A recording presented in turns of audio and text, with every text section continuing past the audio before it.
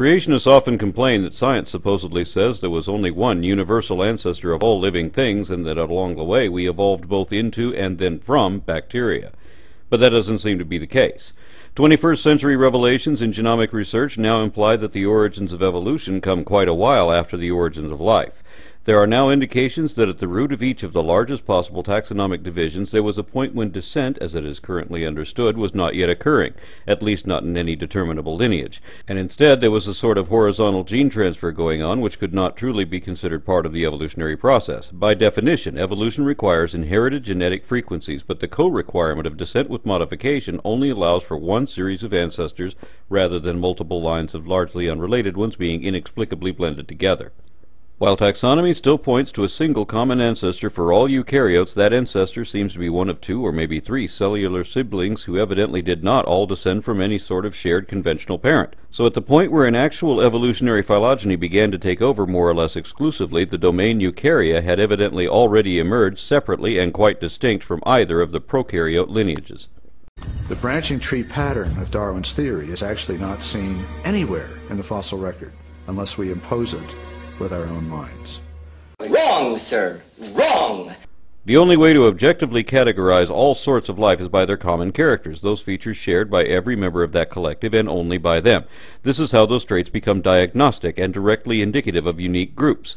Let us also remember that the first man to attempt to classify all living things was a convinced Christian creationist who knew of no other option, as he had never heard of evolution and had never even conceived of common ancestry, and therefore certainly wasn't trying to defend or promote either one. But the system he originally devised, which is still in use today, determines that everything that is truly alive can be divided into two main branches, which each then continue diverging in an ongoing series of subdivisions emerging within parental sets, henceforth known as clades. The accuracy of divisions at the base of eukarya is still being explored because Protista turned out to be way too diverse to be considered a single grouping, but there's no speculation required to determine that humans definitely descend from eukaryotes because it's a verifiable fact that every one of our cells is initially nucleic. Moving on, one notable subset of eukarya is Opistacanta, whose gamete cells have a single posterior flagellum. One subset of this group is metazoa, also known as kingdom Animalia, multicellular opistacants which must ingest other organisms in some sort of digestive tract in order to survive. The biological definition, and in fact even the common dictionary definitions, describe humans as belonging to the animal kingdom. Creationists howl at the idea that they should be animals, but if you have any knowledge at all of what an animal even is, then you know you are one. This isn't a matter of opinion either, it is a fact, and we can prove it.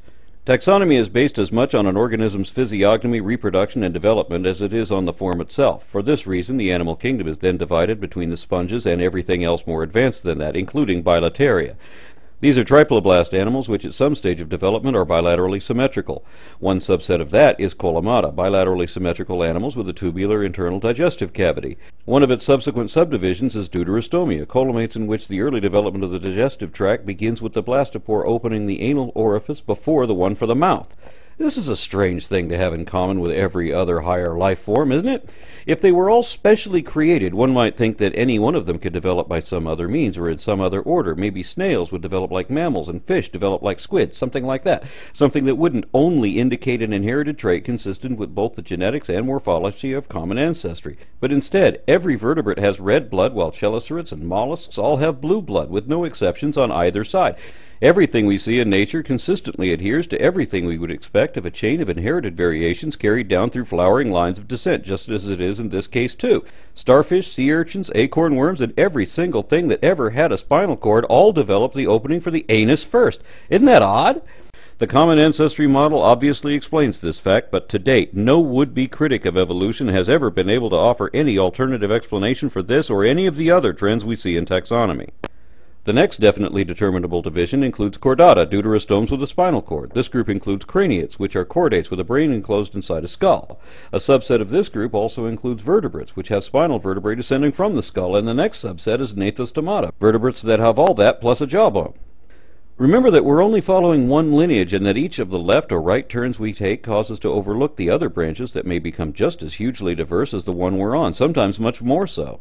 But staying on this one course, the next fork in the road lies between gnathostomes, whose skeletons are either cartilaginous or calcified. The right turn here leads us to sarcopterygi, bony vertebrates which have both lungs and legs. One subset of that are the stegocephalians, limbed vertebrates with digits on the ends of their appendages. This clade includes a subclade called tetrapoda, which are the now gillless stegocephalians, which are skeletally adapted for 4 limbs. Included in that are the anthracosaurs, pentadactyl, postaquatic, terrestrial tetrapods. One of the anthracosaurian subsets reveals a seemingly small aberration, but one which is among the rarest and most profound because the difference is developmental. These are usually the most integral and therefore the hardest things to change, and normally wouldn't be expected to be significant unless the environment changed profoundly, as it would in the adaptation from sea to land.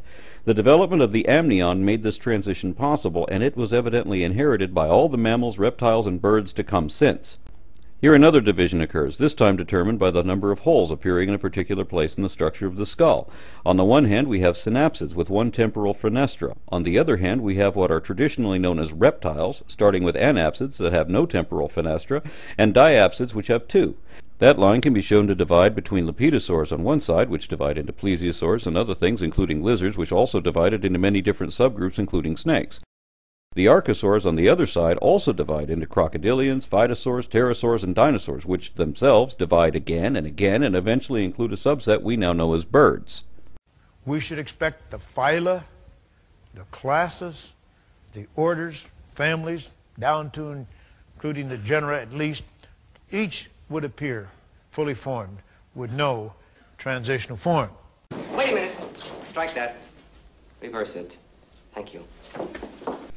All the taxonomic levels are readily evident, of course, with many more clades now than anyone ever expected to find. So many, in fact, that the original construct can no longer bear the weight of all the new data.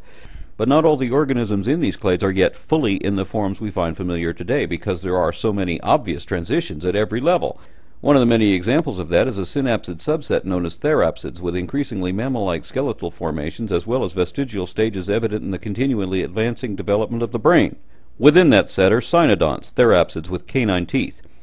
They're actually a parent clade of Theria, the mammals, themselves identified as endothermic warm-blooded therapsids with lactal glands. Even the ones who eventually lost their canines still belong to this group because some members of the usually fangless mammals still have those teeth. That, and of course because when something is born without one or more features diagnostic of its parents, it must still be recognized as part of that family. All the mammals alive today belong to one of 3 major divisions, which are only a fraction of the mammal forms that used to exist. In some respects, the platypus is the only surviving karyotype illustrating what was the norm of mammalian diversity, but which is now found only in the fossil record. The most familiar race of modern mammals are eutherians, which have nipples like marsupials but are born in a placenta. This clade contains many subgroups at various levels, one of which includes clades for both bats and primates. Remember how we can objectively verify that every member of all these groups still belongs to every parent clade already listed, and we can do the same for every subdivision from this point on. For example, primates are collectively defined as any gillless organic RNA, DNA, protein-based, metabolic, metazoic, nucleic, diploid, bilaterally symmetrical, endothermic, digestive, triploblast, episketant, deuterostome, collimate with a spinal cord and 12 cranial nerves connecting to a limbic system in an enlarged cerebral cortex with a reduced olfactory region inside a jawed skull with specialized teeth including canines and premolars, forward-oriented, fully enclosed optical orbits, and a single temporal fenestra attached to a vertebrate, hind-leg dominant tetrapoidal skeleton with a sacral pelvis, clavicle, and wrist and ankle bones, and having lungs, tear ducts, body-wide hair follicles, lactal memories, opposable thumbs, and keratinized dermis and chitinous nails on all 5 digits and all 4 extremities, in addition to an embryonic development and amniotic fluid leading to a placental birth and a highly social lifestyle. And that's what's important. But you know, if anybody wants to believe that they are the descendants of a primate, they are certainly welcome to do it. I don't know how far they will march that back. We don't believe this because we want to, and why would we want to? We believe it because we can prove it really is true and that it applies to everyone, whether you want to believe in it or not. We're not just saying you've descended from primates either. We're saying you are a primate. Humans have been classified as primates since the 1700s, when a Christian creationist scientist figured out what a primate was and prompted other scientists to figure out why that applied to us. It wouldn't be this way if different kinds of life had been magically created unrelated to anything else, not unless God wanted to trick us into believing everything had evolved, because the phylogenetic tree of life is plainly evident from the bottom up to any objective observer who dares to compare the anatomy of different sets of collective life forms. But it can be just as objectively doubly confirmed from the top down when re-examined genetically. This is why it is referred to as a twin-nested hierarchy. But there's still more than that, because the evident development of physiology and morphology can be confirmed biochemically as well as chronologically in geology and developmentally in embryology. Why should that be? And how do creationists explain why it is that every single thing fits into all these daughter sets within parent groups, each being derived according to apparently inherited traits? They don't even try to explain any of that or anything else. They won't, because they can't, because evolution is the only explanation that accounts for any of this, and it explains it all.